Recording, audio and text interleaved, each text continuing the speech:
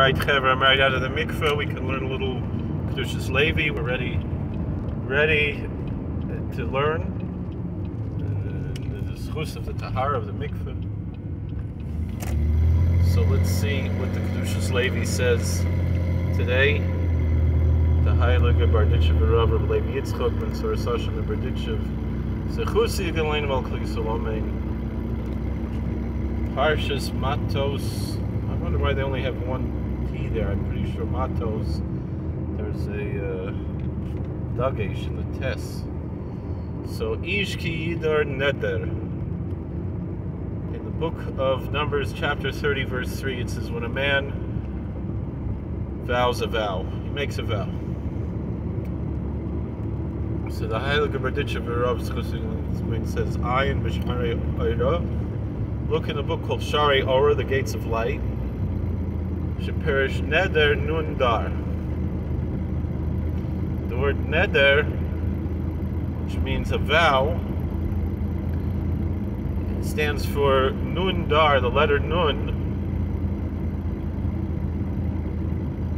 And then the word Dar, which I'm assuming here means to dwell, a dwelling place, but maybe we'll see. I'm not sure of that. I don't remember this Torah. It's been a long time, at least a year since I looked at it. So Klal, the general rule is as follows: Hanun Moira Alamunas Yisrael. The letter Nun represents the faith that the Jewish people have. HaKadosh Baruch Hu Rav Rachmav Mashgiach B'chol Eis B'chol Reg'ah Al Kol Ha'olamais. The faith that the Jewish people have, that God, in His abundant mercy, has divine providence at every moment, every second, every fraction of a second, on all the multiverse, all the worlds. And He doesn't remove that, God forbid, Hashgachasai, His divine providence, even for 1 millisecond from all of the worlds. So that's why sometimes you find an upside down nun in the Torah that represents something along the lines of a like parentheses. Shemor al istaklus v'hashkachis al olamis haboy baruch hu. That this represents looking at and having divine providence over the worlds and the blessed Creator.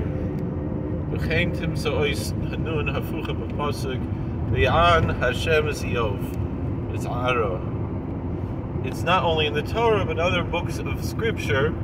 For example, in the book of Job, chapter 38, verse 1, we also have this upside down nun. And where it says, and the Lord answered Job from out of the whirlwind.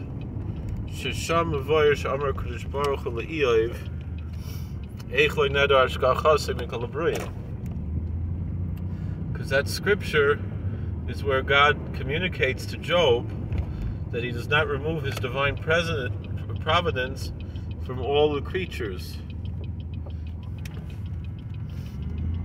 This is what our sages, blessed memory, said in the Gemara in the Darim, Chesamad Aleph 8a, Neder Chal Dvar Mitzvah, that a vow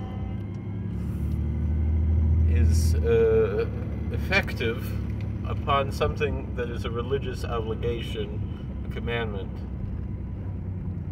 Ratz Aloymar, what does it mean? Kevin Shiroya Shkachas Habari Aloylamas. That since we recognize the Almighty's divine presence, the Creator's divine providence on all of the universes, Oz Meshayar B'nafshay Eichuma L'snai Gatzmoy L'Esra Fil Davar Mutter L'Kol. Then it teaches us when you become cognizant of God's divine providence, what happens is then you measure in your own soul how and why and how one should conduct himself. That he should prohibit even that which is permitted to everyone, to take on a vow of abstinence that's above and beyond that which is required by the Torah law. It's easy to understand. It should be noted that the translator, it's not me, even though I put out translations from the Kedushas Levi on Amazon, this translation is not mine, but he points out that this sefer that the Kedushas Levi is quoting, Shari Ora, is by Rav Yosef ben Avram Gik Talia from the 17th century. All right, thank you for watching. God bless. Please like, share, and subscribe, comment, and we'll see you later. How do I turn this thing off? What is this, dear?